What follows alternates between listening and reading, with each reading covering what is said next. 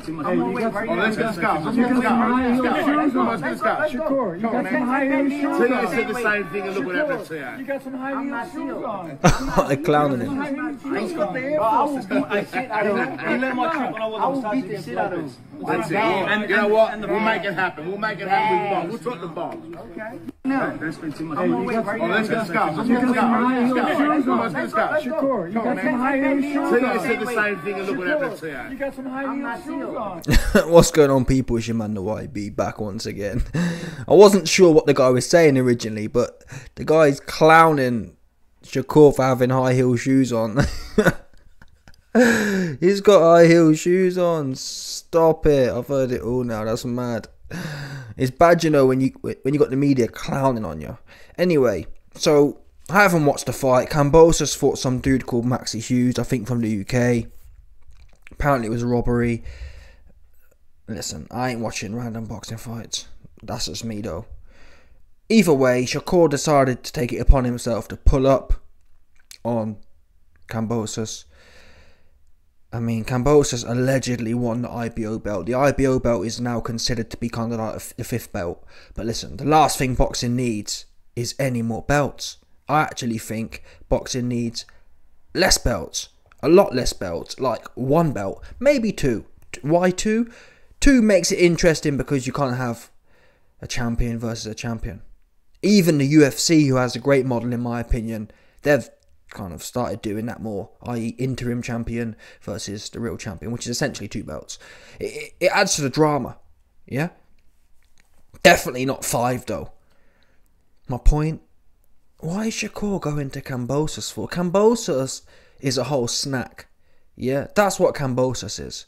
Now Kambosos said, oh, you saw what I did to Tio. Listen, Kambosos, yeah, you beat Tio, but we now know you beat Tio on his worst night. Not your fault, but it was on his worst night. And on his worst night, you didn't beat him. It was a close fight. Yeah? Fair play to you for doing what you did, but come on. Yeah. Listen, even Shakur on his worst night, he ain't going to go out like Tio did, in my opinion. Shakur's too reserved. What got Tio in trouble was he was too eager.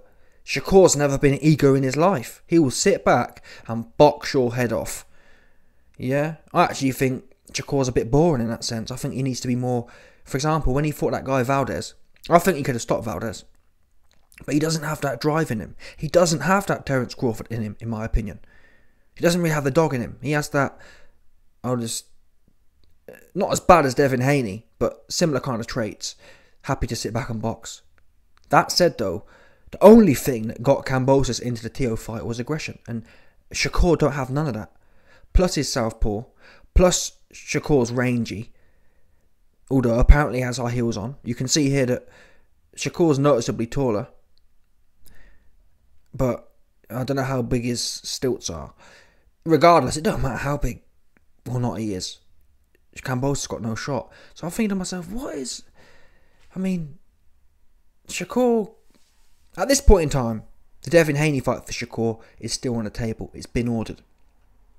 The difficulty is, I've got a video coming later this week, is that Devin Haney is now the favourite to move up to 140 and fight Prograis and Tio, which are still great fights, which leaves Shakur a bit down the road like, what do I do next? Not really, because I believe in the next week or 2, Devin Haney will have to either fight Shakur or relinquish his belts, 1 or 2 of his belts, of which Shakur is the mandatory.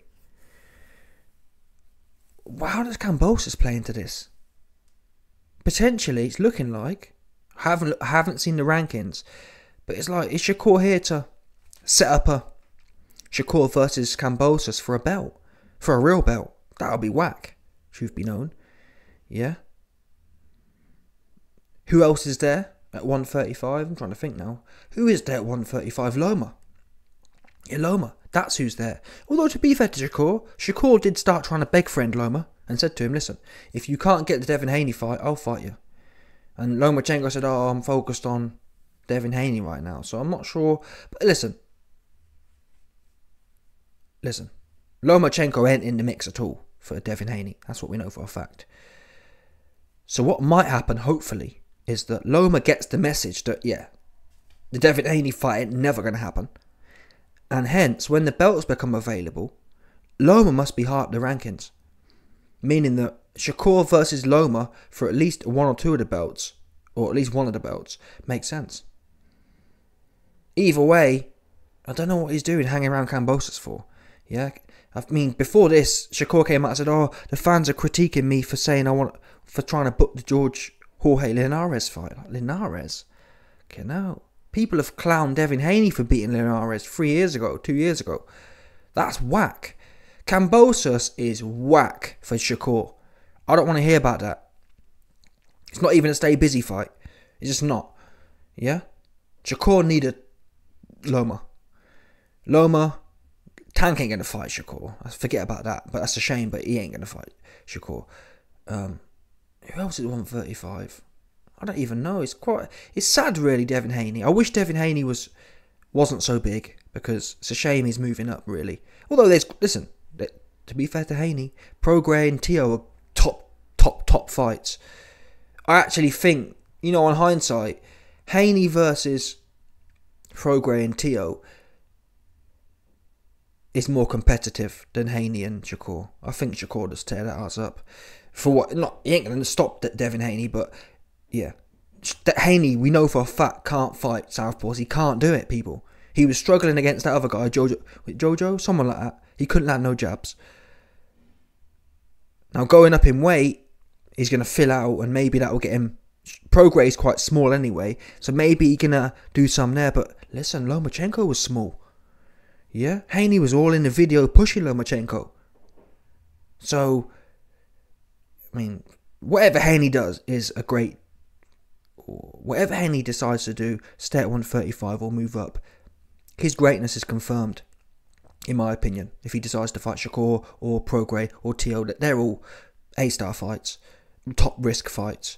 Shakur, on the other hand, no to Linares, no to Kambosos. These are whack fights. You're supposed to be stepping up. Kambosos is a step well far down. Kambosos and even Valdez. Yeah, let's be serious here. I don't even know what he's doing at that fight. Truth be known. Anyway, people. Hopefully something good happens here. Let me know your thoughts. Smash the like button, subscribe, and leg off the bell. I've got 30 seconds left. Let me keep waffling on some more. Get these coins in 100%. What did the guy say? The guy said about his shoes. And they also said so. Wait a minute. So I said the same thing and look what happened to you. Oh yeah, that was it. I've already talked about that Tio thing, man. Listen, it's one of them ones. Sorry, people. I've dragged your life out, but I'm out of it. Peace.